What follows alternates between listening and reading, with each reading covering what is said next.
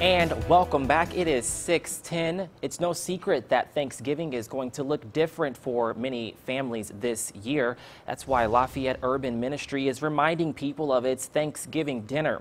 Normally, the dinner is held inside a gymnasium where families can sit and enjoy Thanksgiving favorites. However, this year, due to COVID-19, the dinner will not only be outside, but it'll be a to-go dinner as well. Executive Director for Alum Wes Tillett says the organization last year served nearly 900 families.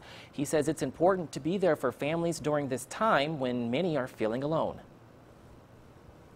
We just need to continue to have hope. We need to continue to take the calculated risks to connect, to make sure that people are getting what they need, to celebrate what's good in life rather than just being afraid. Now, Alum is asking only one person from each family arrive to collect food for each family member. The feast will run from noon to 2 p.m. on Thanksgiving. It'll be out of the 8th Street entrance near the Central Presbyterian Church in Lafayette.